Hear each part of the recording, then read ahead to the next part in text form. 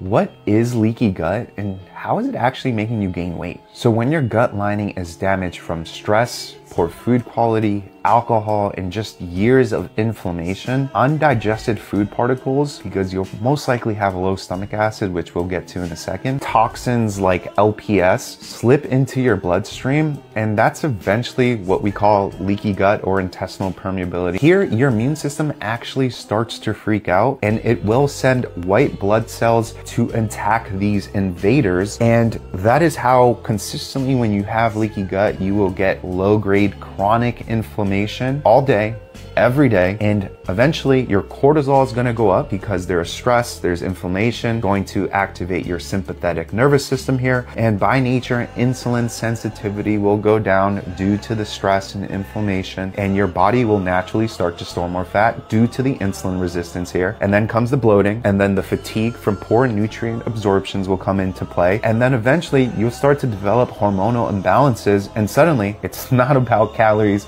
or how clean you're eating anymore, because your body isn't focused on burning fat, it's focused on fighting off whatever the fuck it thinks that it's threatening it. Until you fix what's happening in your gut, you will keep spinning your wheels no matter how clean you're actually eating.